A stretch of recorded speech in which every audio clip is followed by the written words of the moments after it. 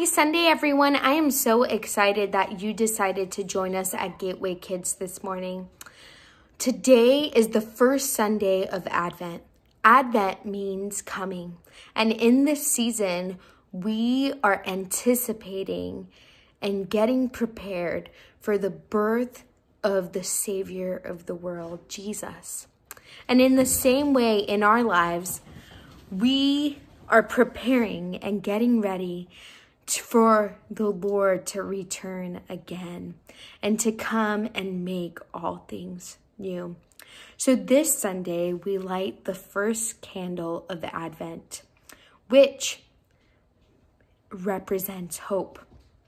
We put our faith and hope in Christ, knowing that He will come and make all things new in the world that is broken and hurting. So before we get started, let us pray. Lord Jesus, we thank you for your goodness.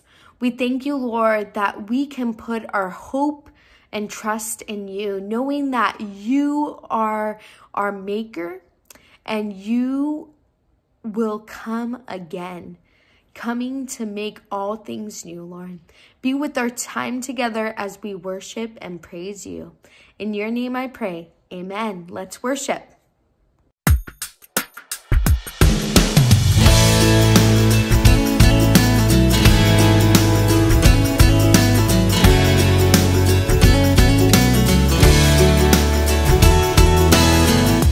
Are a friend, you help me win when no one else is on my side. You're always there when life's not fair, kept me from trying to run and hide. So I thought that I should let you know,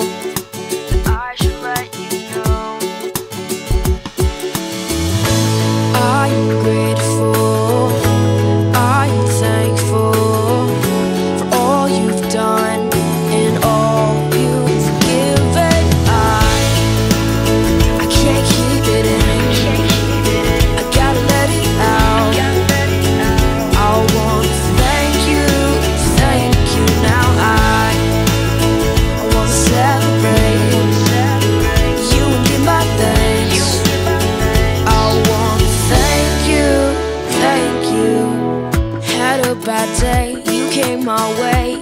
Found a way to make me smile. I say the words 'cause I have learned you can never hear enough. So I thought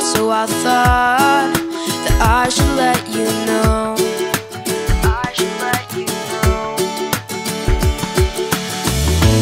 I'm grateful, I'm thankful for all you've done and all you've given.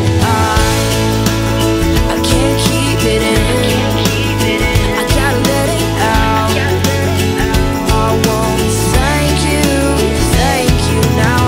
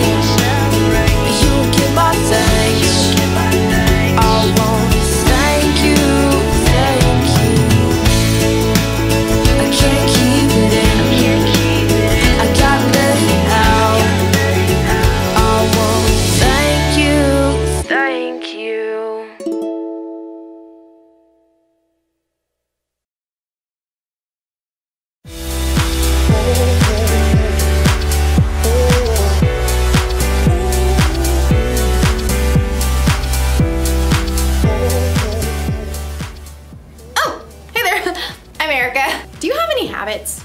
I don't mean habits like picking your nose or biting your fingernails. Oh, sorry, I know it's bad. I'm talking about habits that are good for you, like eating your vegetables or brushing your teeth before bedtime. These are good habits. And today, we're talking about getting in a good habit of gratitude. Gratitude is letting others know you see how they've helped you. It shouldn't be hard to get into a habit of gratitude. After all, saying thank you is really easy, especially if you're sending a text. See? Thank you. Or thanks. Anyway, the thinking part is the easy part of the habit. The part that isn't so easy is the remembering part. Usually when we don't say thank you, it's because we forget. That's true when thanking other people, and it can be true when thanking God too. In today's story, we're going to learn how we can make a habit of remembering what God has done for us. It sounds like a good habit to me. I've got to stop doing it. Bye.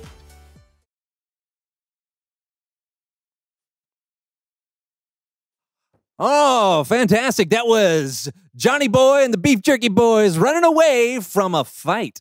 Up next, we got more hits for you. But first, let's take some calls. Hello, you are on WSO with John. Hey, John, this is Steve at WJED in Skokie. Just wanted to give a shout out and say thank you for bringing so much joy to the people. Thanks, Steve. Right back at you. Hey, you're on the air with John. John, this is Barb and Vidalia at WON. Just wanted to say thank you. You're sweeter than honeycomb dipped in molasses. Keep up the good work, sugar. Thanks, Barb. Hello, talk to me.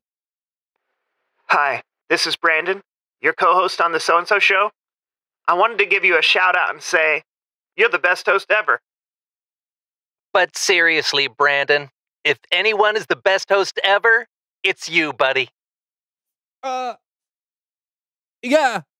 How about some music from Planet John's Keytar hit, Chain Reaction of Love?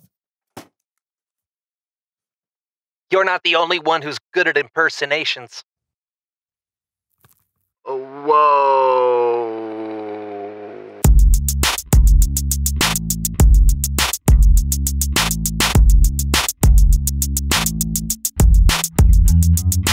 Hello, everyone. I'm Brandon. I'm John. And welcome to the So-and-So Show. So, John. Hey, Jabberwocky is a nonsense poem written by Lewis Carroll, included in his novel Through the Looking Glass. Yeah. Okay, John. Yeah. I mean, are you going to do the show with me today? Oh, yeah. Yeah, I just have to get my daily reading in. Okay, right now? Yeah. I mean, it's important to make a habit of reading a little bit every day, kids. Yeah, I mean, yeah. Today I'm reading this classic, The Jay in Kekalapadaya. Do you have to read it in the middle of the show? I've missed a few days and I'm trying to catch up. Yeah, how many days? What day is it? 1, 2, 3 years. Huh. Did you know that Jacksonville, Florida is the largest city by land area in the continental United States? I did not know that. This book is incredible. You can learn almost anything you want, as long as it starts with a J and existed before 1967. Yeah, I don't know why more people haven't read it. Yeah, me neither. By the way, if you don't know what an encyclopedia is, you can look it up on the internet, along with literally anything else you want to learn about. What? Not all jaguars have spots. That's crazy. John, please read that some other time. We're in the middle of something here. I know, but I found that I have a better chance of keeping a good habit when I habit stack. When you what now? When I habit stack. Yeah, I heard the words. It's when you take one habit and you stack it onto another. Like, I'm in the habit of doing the So-and-So Show with you every week. If I stack my reading habit on top of that, then I won't forget to read. Okay, can't you stack it onto another habit? I mean, what's another habit you have? Well, when I wake up in the morning, I have a habit of screaming before I do anything else. Ah! Why in the world? Clears the lungs. Oh, fine. Okay. Why don't you habit stack reading after your morning scream? Oh, because after my morning scream, I drink my morning coffee.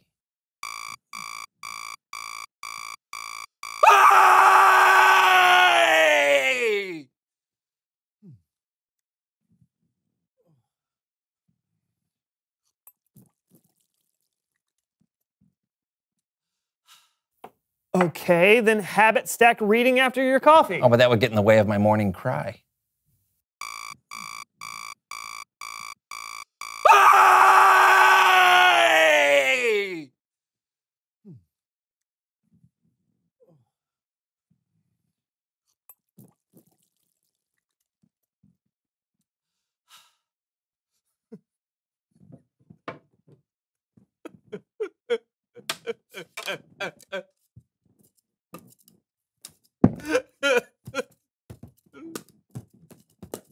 Is the paddleball part of it? Habit stacking. Okay. So you've got a full morning. All right. But we've got to figure out some place to stack your reading habit. Okay, we can make a game of it. Oh, no. Oh, yeah! Habit Stacking Heroes. The game is easy. Instead of doing habits one after another, we're gonna do them all at once. Whoever can do the most good habits at the same time wins. Make sense? Not at all. Let's play. Ready, set, go! Brush your teeth. Okay. Easy. Look at that. Sit-ups. Zero. Okay. All right. Practice math.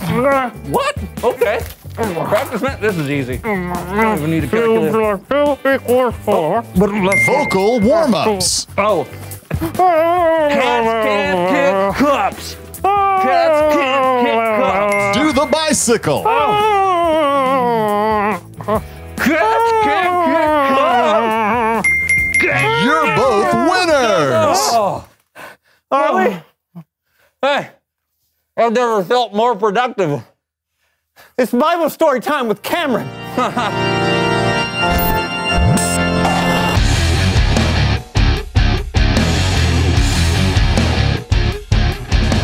Hey, good people. Hey, Cameron.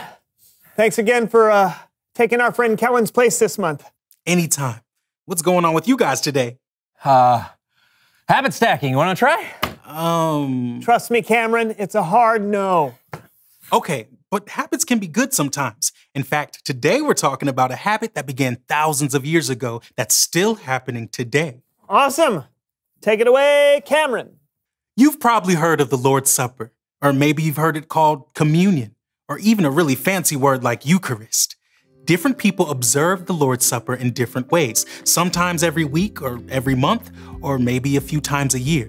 Sometimes people use bread and wine, sometimes they use juice and crackers. But even though everyone does it a little bit differently, the reason they do it is the same. They do it to remember. When Jesus and his disciples were having their Last Supper together, they themselves were remembering something called the Passover. Hundreds of years before Jesus, God's people, the Israelites, were slaves in Egypt. And God chose a man named Moses to rescue his people from the Egyptian Pharaoh. Moses said, "Let my people go." But the Pharaoh refused, so God sent 10 plagues. Frogs, sick animals, flies. But the 10th plague was by far the worst. Moses warned Pharaoh that if he didn't let God's people go, every firstborn son in Egypt would die, including Pharaoh's own son. But Pharaoh refused. God gave the Israelites a way to protect themselves from what was coming. They were to sacrifice a lamb, then spread some of its blood on the doorframe of their houses. This would be a sign for God to pass over that home and not harm anyone inside. That night, those with the blood of the lamb on their doorframes were spared. But Pharaoh's firstborn son died, along with every other firstborn son in Egypt. So Pharaoh sent the Israelites away. After hundreds of years in slavery, they were finally free. That's what Jesus and his disciples were remembering during their last meal together. They were remembering the day when God rescued his people from slavery in Egypt. But Jesus was about to give the celebration a whole new meaning for you and me. When Jesus had given thanks, he broke the bread and he said, "This is my body. It is given for you. Every time you eat it, do it in memory of me." After supper, Jesus took the cup of wine and said, "This cup is the new covenant in my blood. Every time you drink it, do it in memory of me." Jesus knew that God had a plan for another incredible rescue. This time, he would rescue the whole world. And this time, Jesus himself would be the sacrifice. That's why we celebrate the Lord's Supper today. So we can show God how grateful we are to him for sending his son, and so that we can get in the habit of remembering how Jesus gave his life to save you and me. The end. Wow. Right? Yeah, it's so cool to think that when we take communion or the Lord's Supper, we're literally doing something that Christians have been doing since the beginning of the church. And that's over 100 years. Try 2,000 years. I say again, wow. Yeah. It's important for us to have things we do regularly that can remind us to be grateful to God. Hey, you ought to have it stack that, John. Yeah, I'll put that right after my morning cry. You see, Cameron? You don't have to explain. Okay. Thanks for the story, Cameron. You bet, guys. See you next time.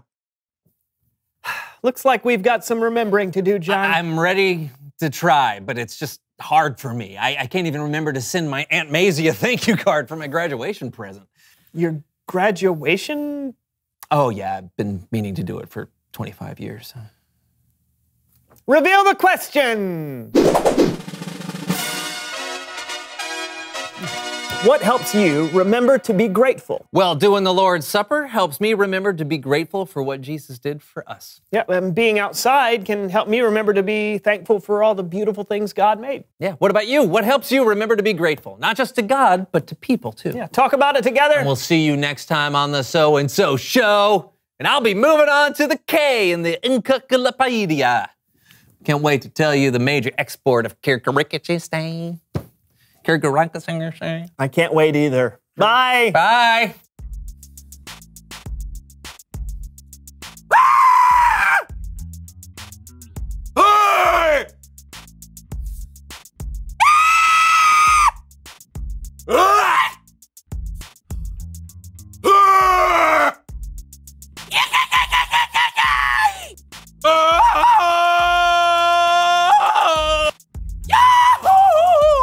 Hey!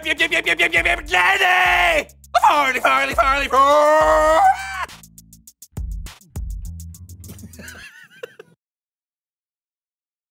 For thousands of years, people have been finding different ways, different habits, or traditions to help them remember what God has done. We remember that God sent Jesus to earth by celebrating Christmas. We remember the time Jesus came back from the dead every Easter. And another thing people do to remember Jesus died on a cross for our sins is celebrate something called the Lord's Supper, or communion. Some people remember the Last Supper Jesus had with his disciples by eating bread or wine. Some people eat crackers and juice. But however you celebrate, it's important to remember Jesus died for you because he loves you, and he made a way for you to have a relationship with God. Here's the one thing to remember today. Get in the habit of being grateful. Find a way every day to thank God for what he's done. And be specific. Thank him for the smell of the rain, or the sweetness of the ice cream you're eating, or for the music that makes you want to dance. And if you have a moment to really remember what he's done for you through the Lord's Supper or communion, or during a special holiday, don't let that moment pass you by. Really think about God and how much he loves you. I think that will be a good habit for all of us. And it won't cause pain in your cuticles. I'll see you later. Thank you.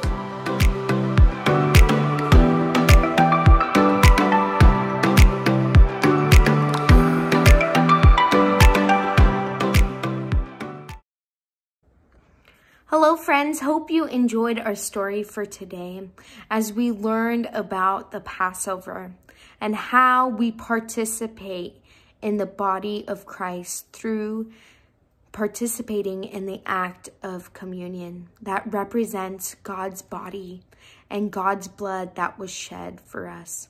In the same way, in this Advent season, because of Jesus' death and resurrection on the cross, we have this hope that Jesus will come again, come to make all things new, and fulfill the promise that he has given to us in John 3:16.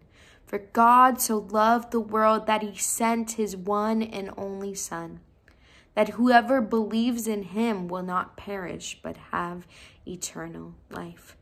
And it is by this hope that we continue to participate in the body of Christ and live into the mission that Christ has called us to. So for our question of the day, today we ask the question, what makes you remember to be grateful?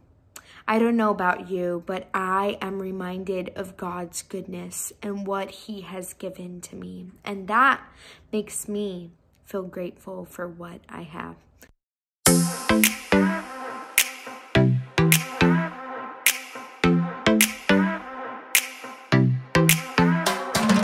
Every time I'm feeling down, you pick me up. Sing, oh.